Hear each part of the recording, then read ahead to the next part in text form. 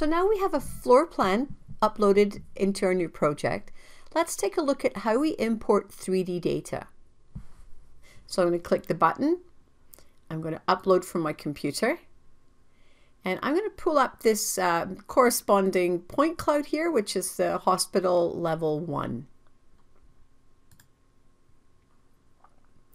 I can name this here. So I'm going to call this level 1. Call this UTSW. And I'm going to associate that to our original floor plan. If you have multiple floor plans, you can associate the point cloud with a different floor plan.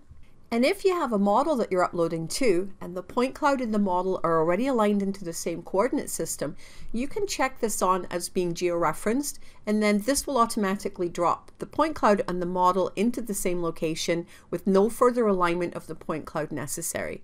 However, in this case, I don't have a model, so I'm going to leave that unchecked. We'll do a manual alignment of the sheet to the point cloud in the next step. If you look up in your Cloud Activity button, we can see the progress that the point cloud is currently uploading. And then when it's finished, it will take some time to process. Now we can see the status has changed and it's now showing as fully uploaded and currently processing. And our processing and upload is complete, and we've got our confirmation right here. So now let's take a look over in the project tree, and you can see that we have our floor plan shown. So now we can see a 4D session folder has been added, and we can see our point cloud contained within that. Now there is an exclamation point here. This is a reminder that we still need to align our sheet to our point cloud. So to do that, you can simply choose the Align. And this brings you into the alignment window. So there's a couple of things around the interface. If this is the first time that you are attempting to do this, we do have a tutorial which will walk you through the stages with some videos over on the right hand side. And you can see the floor plan, and you can also see the point cloud, which is shown in blue over top. And you can see that they are not aligned. The scaling is not correct. And in the bottom corner, we've got an overview of what the 3D image of the point cloud looks like. So now what we want to do is change the scale of the sheet or the floor plan to match the point cloud. So first I'm going to zoom in and look for an identifiable area on the point cloud.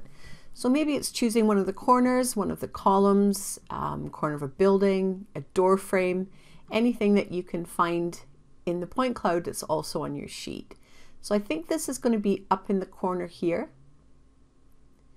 And you can see by dragging this around, you can see that the scale of this is way off. So by placing one marker, I've been able to drag the point cloud. I've been able to position the sheet, but the scale's still off. So by placing a second marker, it allows me to drag the point cloud. Now, bear in mind, it appears that we're scaling the point cloud, but we're not. We're actually just finding two aligned points, and then the sheet will be scaled up to match the point cloud. So you can just drag these into position, and you should have alignment throughout. And if you want to make any adjustments to this, you can just simply right click and the marker goes away. And then you've got one. You can see now we're moving this, we're just dragging it, we're not changing the scale. So one marker is just a position. If you add a second marker, you're enabling scaling. So I'm going to go back to the corner over here and just make sure everything's aligned. And when you're happy with the alignment, you can just look up on the top right hand and click the next button. So now we're going to set the elevation, and to do that we want to align the bottom of the point cloud with the top of the sheet.